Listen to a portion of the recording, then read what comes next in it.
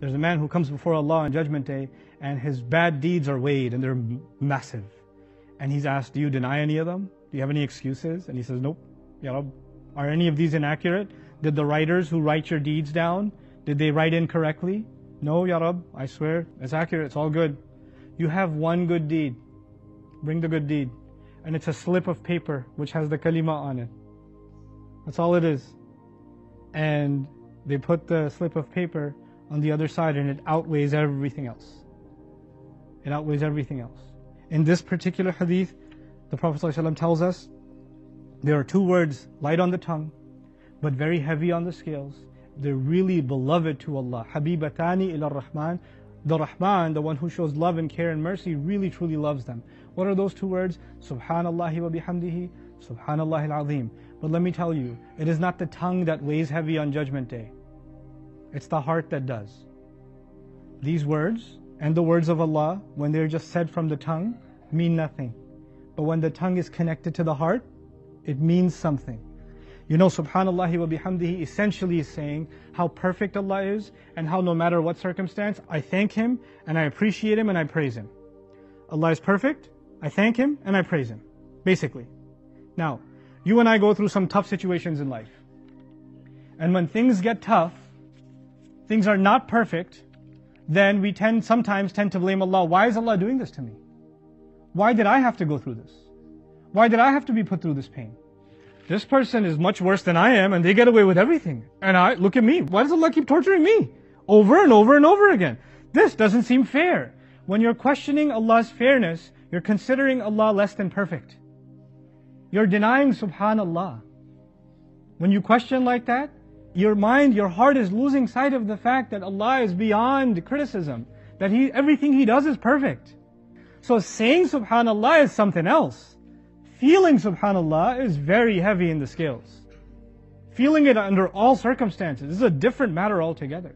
وَبِحَمْدِهِ. And no matter what I'm going through, whatever you're going through, that is reason for me to complain and cry and criticize and stress and have anxiety. Despite all of that, the only thing that comes from my heart for Allah is praise and thanks. I am positive towards Allah no matter what negative surrounds me.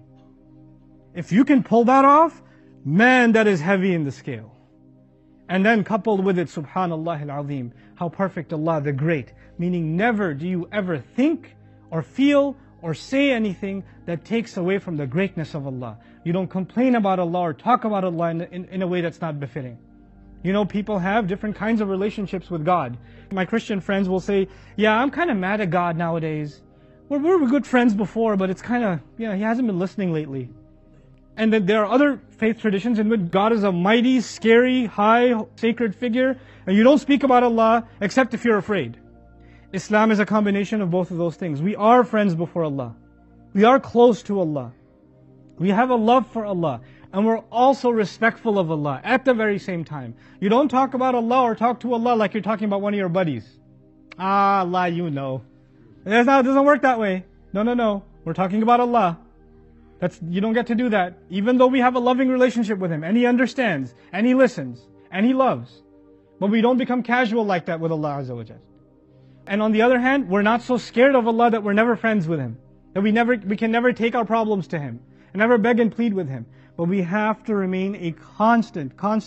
Allah is not angry with us. Allah does not hate us. Allah is not punishing us. This world is not for you to be punished.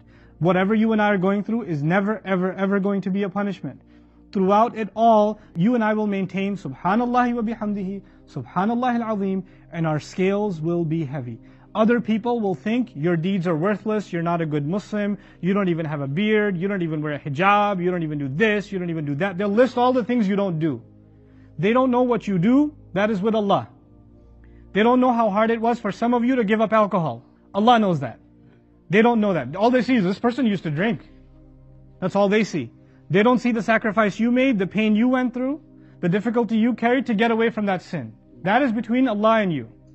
Allah knows that, and it will weigh heavy on the Day of Judgment.